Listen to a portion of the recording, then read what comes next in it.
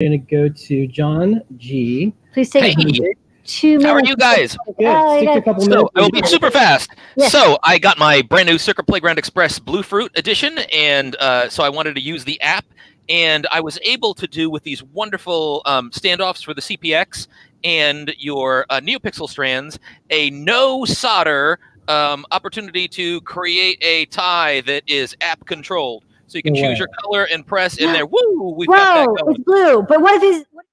But you can do more. But wait, there's more. So it's at the university where I teach, it is Parent-Teacher Day. So on Friday. So I'm going to tell the students that their parents can come and they can make it glow in all different kinds of ways.